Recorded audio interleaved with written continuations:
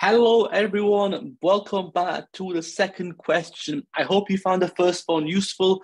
This is the second question. So this is about oil rehydration salt solutions. And it's an example of a calculation using provided formulae. So a quick question, molecular weight based as well. We'll give you 3 minutes. We'll come back and then we'll go through the word answer. Your 3 minutes starts now, please. Please make sure you have something to write on, something to write with, and a GPHC calculator. We'll come back and we'll go through a word answer. Thanks, guys. See you soon. Welcome back, everybody. So the answer for question 2 is 10.1 milliliters. Now, I know with these questions, it's sometimes difficult to understand what the formula means. So I have done a nice little drawing for you in this corner. So what this formula basically means is that you've got 2.6 grams of sodium chloride, you've got 0.15% of potassium chloride, you've got 2.9 grams of sodium citrate, you've got 13.5 grams of anhydrous glucose.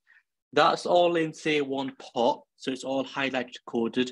And then after that, the water is added to 1,000 milliliters. So that's what that means. Now, from the question, we need to calculate potassium chloride. Therefore, we need to use potassium chloride only.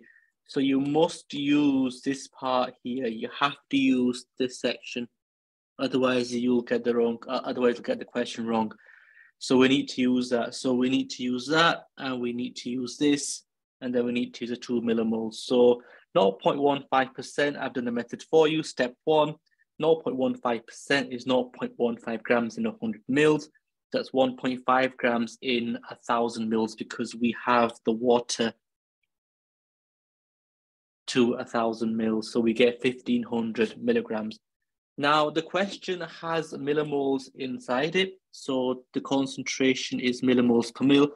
So that means we need to use the molecular weight of chloride, which is 35.5, and potassium, which is 39. So potassium chloride, the molecular weight is 74.5 grams per mole. That's equal to 74.5 milligrams per millimole. That is per millimole. We need 2 millimoles, so we need to times by 2. That will give us 149 milligrams per mil.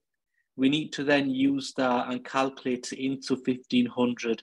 So by doing that, we'll get 1,500 milligrams is equal to 10.1 mils. So that is our correct answer. Final check at the end. The answer is in milliliters. The answer is to 1 decimal place. Therefore, our answer is correct. That's question 2, guys. That's an example of a calculation using a provided formulae. It's an example of using a molecular weight type question as well. So I hope you found that useful. Plenty more to come. Thank you. See you soon.